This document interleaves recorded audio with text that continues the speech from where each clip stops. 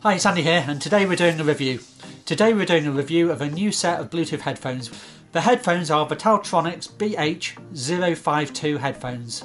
They're totally wireless headphones, meaning they're a bit like AirPods. TaoTronics headphones are quite popular on Amazon. If you look through, you'll see there are quite a lot of them with really good reviews. These headphones retail for $29.99 on amazon.co.uk.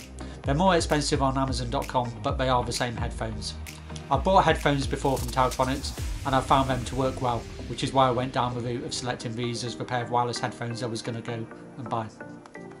If we take them out and look at them, these are clearly marked left or right.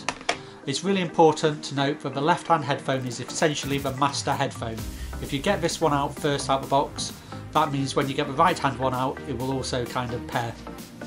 If you don't do this and you do it the other way around, the right headphone will have to be paired manually with your phone for the first time. When you first put them in your ears, the headphones talk to you. They tell you they're pairing and they tell you they're the left hand channel and the right hand channel. I will say that the volume on these kind of instructions that they give you is a bit lower than what you experience when using it for the other features. The headphones also have touch sensitive controls. So for example, if you want to pause music, you can tap either of the headphones. Tapping either of the headphones will pause or unpause music. And again, similar to this, as well as being able to pause or unpause, you can skip tracks, you can go forward or backwards. So if I double tap the right headphone twice, it will move on to the next track. Similarly, if I want to go back to the previous track, I can double tap the left headphone.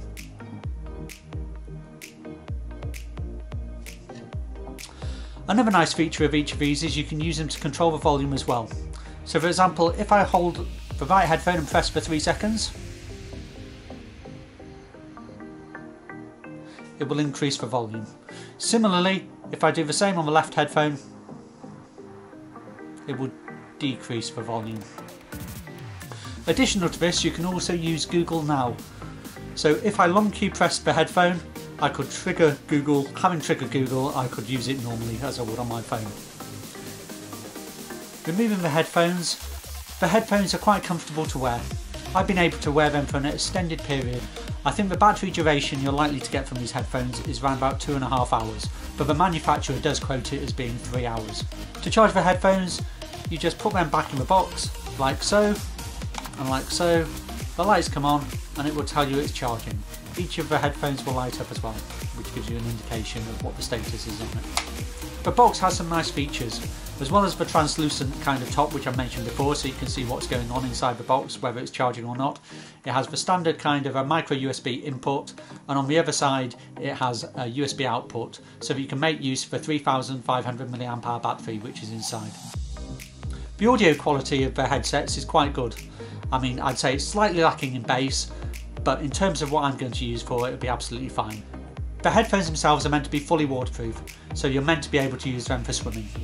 Personally, I'm not going to do that, and I don't really see the user case, but it's good to know that if I ever wanted to do that, I could do. So in summary, would I recommend this headset? I'd say for the pricing and the price point, and coming from a brand who I've used before, I'd say these headphones are credible.